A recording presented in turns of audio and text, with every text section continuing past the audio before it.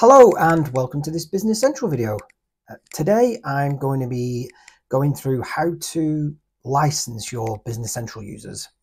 So this is a part 3 in a video series on making the most of the Business Central trial.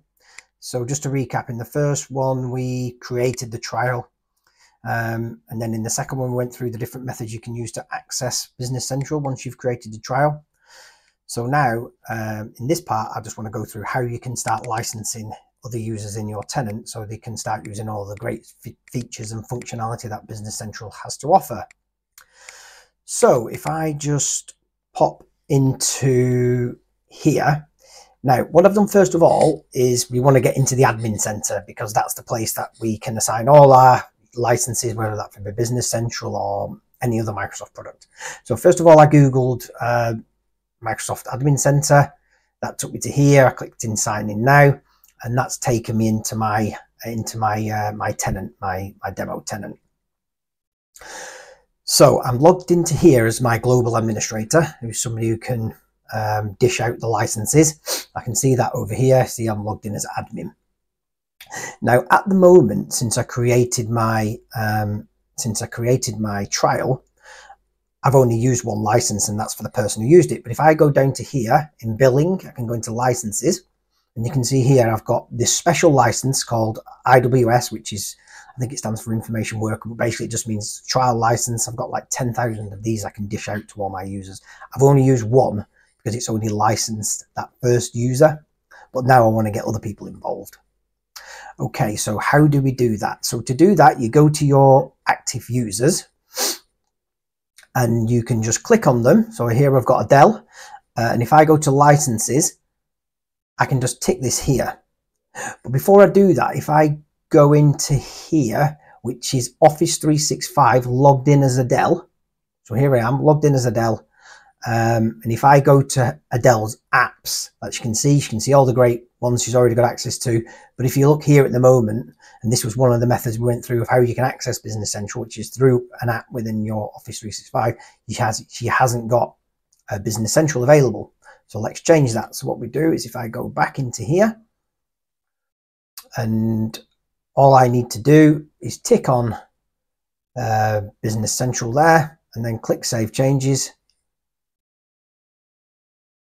And then if I close down, Adele should have access. But before I do that, she should actually automatically get access. But before I do that, I'm going to go into Business Central and show you how you can pull that user into Business Central. So I've given her the license. That's like step 1.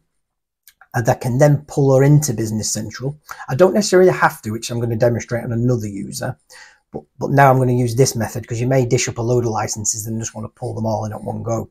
So if I go into here, click search, so I'm logged into here as my admin user. If I go into users and go users, and then you can see it's only got one user at the moment. If I now I've dished out that user license. If I click update users from Microsoft 365, click next, view changes. Here we go. We've got Adele ready to come in. And if I click finish, voila, Adele is now logged in. It's got a license. She can access Business Central. She can have a look at all the features, and that's great.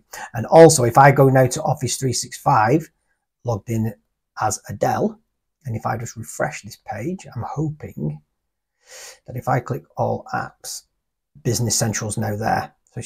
So Adele can now use Business Central, which is absolutely fantastic.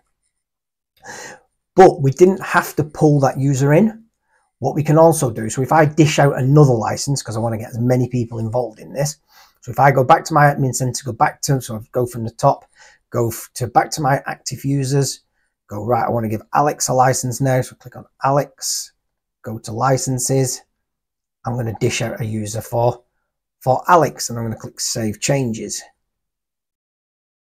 And there we go. So now Alex has a license.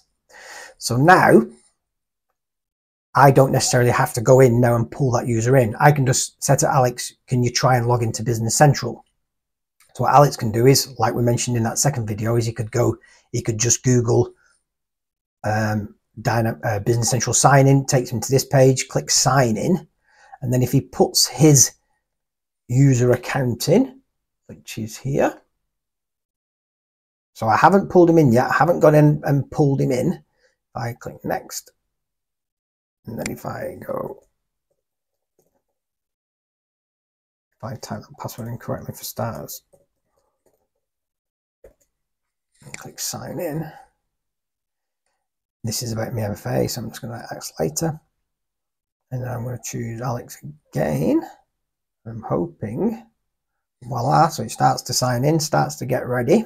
So I haven't pulled Alex in, but he's got access. And if I go back to my admin user, and if I just come out of that users page and go back to users, he should have just reappeared. There he is. So basically, that's a couple of methods that you can do. So you can assign the license onto numerous users and then go into Business Central users and then click the update users from Microsoft 365. Or alternatively, you can dish out the licenses and just tell them to log in. So that's how you can then start dishing out your Business Central trial licenses. So all your other users in your organization can start getting used to using the Kronos company and start getting used to all the wonderful features, like I say, that Business Central has to offer. So I hope you enjoyed the video. There'll be more to come. I'm going to go through how to set up emails, how to create a sandbox, how to add your own company data. So yeah, I hope you enjoyed the video, and thanks very much for watching. See you next time.